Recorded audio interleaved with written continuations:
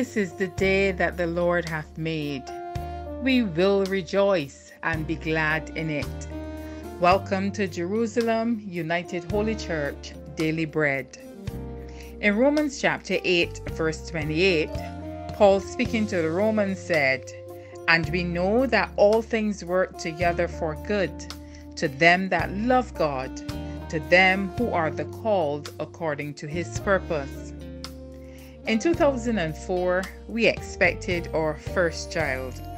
You could only imagine the excitement and anticipation of a wonderful bundle of joy who would join the family in a matter of months. If there's anything known as a perfect pregnancy, I had it. The checklist was in place. The suitcase was packed. The baby's furniture and accessories in place for both at home and by the grandparents. We were all excited and we waited.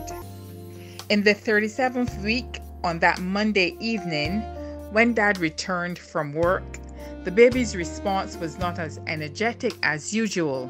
However, we just thought it was time to rest. The following day was the doctor's appointment, and we journeyed there in the afternoon for the weekly checkup. Our doctor proceeded with the ultrasound, and we recognized that there was additional poking than usual. And then we all began to realize there was no heartbeat. Later, the doctor looked at me and said, "Do you know what this means?" One tear fell from my face in the doctor's office. However, when I reached my parents' home, it all fell apart. It certainly wasn't the easiest all things. However, it definitely was that special grace extended to those who are the called according to his purpose. Did Paul make a mistake when he spoke to the Romans, telling them that all things work together for good? Was the word good misplaced in the phrase? Should it have read, "All good things work together to them that love God"? Absolutely not. All that the Lord does, he does for good. It's not have worked together or shall work together, for they are always working together for good. Did you know that every detail of our lives is continually woven together for good in an effort for those who have been called to fulfill his divine purpose? Did you also know that our present troubles are small and wouldn't last very long? Yet they produce for us a glory that vastly outweighs them and will last forever. 2 Corinthians 4:17. 17 years later, we are here along with another beautiful daughter God has blessed us with. We continue to build the kingdom and fulfill God's purpose. We join the songwriter who penned these words. Lord, we thank you for our journey. You've brought us from a mighty long way. Our lives have been enriched by the power and move of God.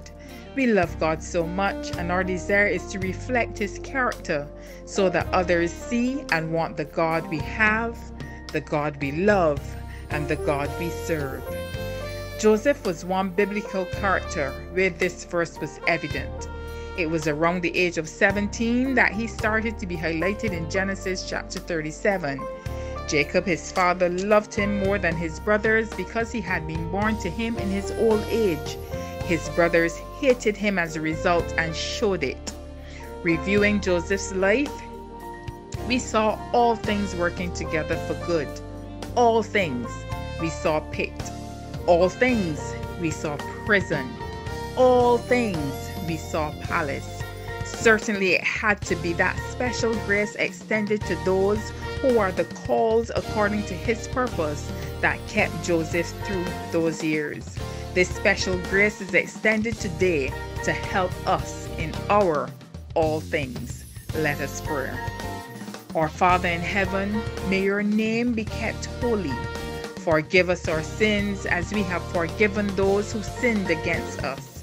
We pray for discernment to know the season that we are in. We pray for wisdom to navigate the road ahead. We pray for faith to believe that you are working all things together for our good. We pray for that special grace to steer the course. All this we pray in Jesus' name. Amen.